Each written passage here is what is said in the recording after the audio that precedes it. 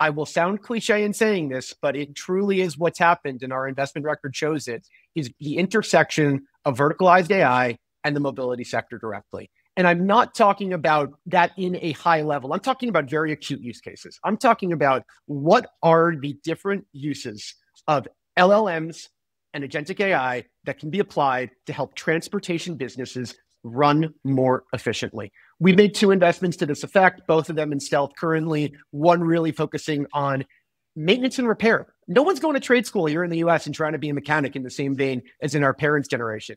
United Airlines is down over 40% in terms of the number of mechanics operating at Newark, my hub here that I fly out of all the time. How is it that those individuals are going to operate more efficiently? And are there process logs and potentially even some Copilot features that can be built out to help mechanics operate more efficiently?